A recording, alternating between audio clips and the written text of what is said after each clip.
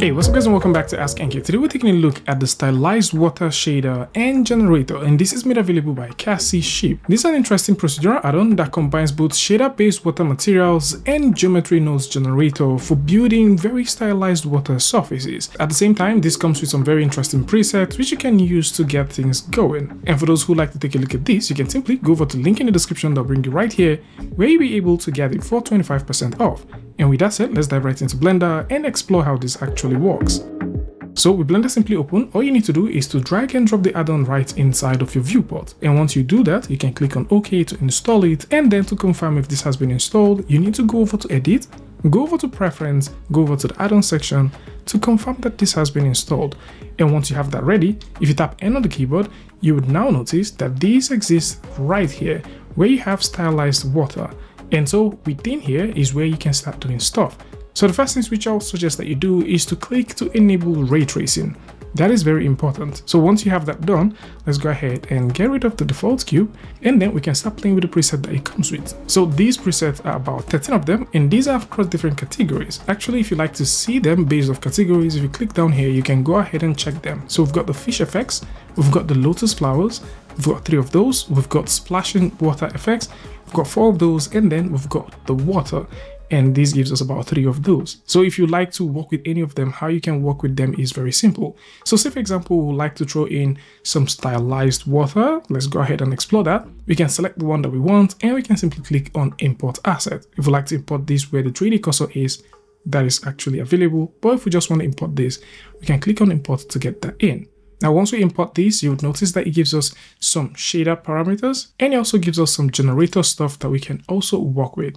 After that, we can go over and get some splashing waves, and we can add some splashing waves right here. Click on import, and that gets layered right on top. You can scale this if you want, or you can simply keep it the way it is. And then we can also go over to lotus flower. Let's say we'd like to add a few of that. We can add that as well. Let's just scale this a little bit more, like something like so.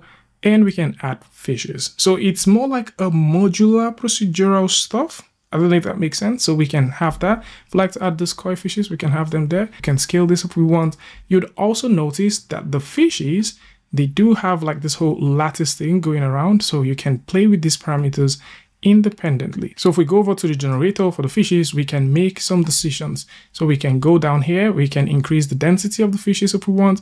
We can play with the animation speed of the fishes because this gets animated.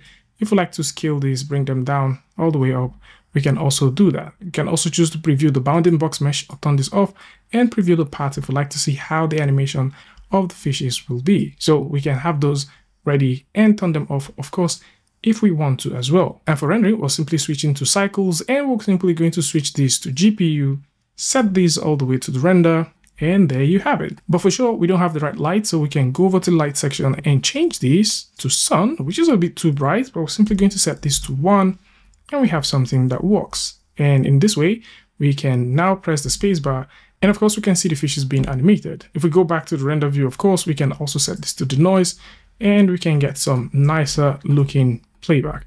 So if we press the playback button, you can see we have these beautiful stuff going on. So with all of these properties and stuff here, we can actually make some changes. So one of the changes that you can make here has to do with the floating effects. So if we go over to the floating effects, we can play with the animation speed, and we can also play with the range of movement if we want. So you do have all of that option. So once we turn that off, of course, you can see that happening. And another thing that we said we're also going to explore when we're rendering is the shaders. So within the shader section, we can actually make some changes. Maybe we like to change the color of the water. Maybe we like to make it a bit more stylized. Of course we can. Then we can also change the color of the foam as well. Maybe we like to make that a little bit more stylized as well. We can. Other things that you can make changes to includes things like the lotus flower. So if we go over to the generator where we have the lotus flower, we can play with the scale if we want to do that. We can also play with the density if we like to do that. And because this whole thing is fully procedural, you can do some very interesting stuff with it. So these are very cool. If you like to do some weight painting, maybe you like them to be sort of designed in a specific way, you can. So we can have that selected.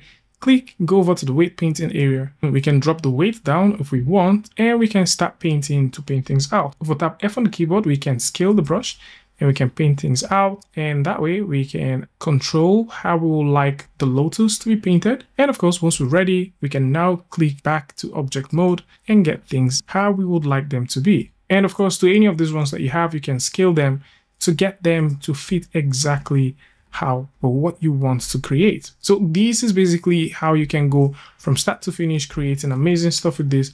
And it is quite interesting to see that we have an add-on that allows you to do all of these things easily. The weight painting feature is available for almost everything. So to every of the spot that you have selected, you can simply go ahead and click to add a new weight paint and paint weight and do some of those cool stuff.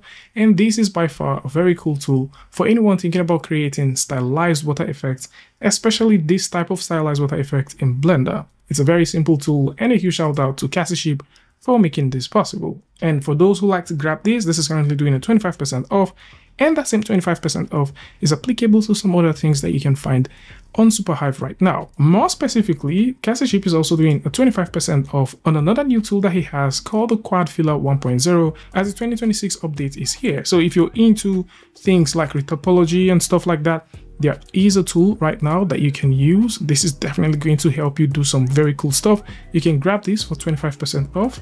It is very interesting. The folks at Interior Models, they're doing an 88% off. We've already covered this one on the channel before. We talked about it. Pretty cool tool. You can actually go ahead and grab that. UVPackmaster version 4 is available. Of course, this has nothing to do with percentage off, but it is a very impressive tool and it's pretty new for those who are into UV organization. Possibly you need a nice UV tool that you can use to unpack UVs, clean UVs, get perfect UVs inside of Blender. You can go ahead and check that out. We've also got this other one. It's a nice tool for anyone that is thinking about customizing female base meshes that you can tweak and get some very impressive base meshes which you can proceed to sculpt and also do some nice animations with. This is also available. And of course, if you're looking for a huge pack of geometry nodes, I bet you Omitail has actually done something that is very, very cool. All of the stuff that he has here, 170 stuff, all of these he's giving out for a huge slash. So I think about 72% slash or something like that. He's giving all of this out. You can go ahead and check this one, and it is pretty impressive to see. And of course, for those who like to take a look at this, or possibly you'd like to grab them, then links to this is going to be in the description, so do well to check it out. Tell me what you guys think about this one in the comment section, and until I see you guys in the next one, peace.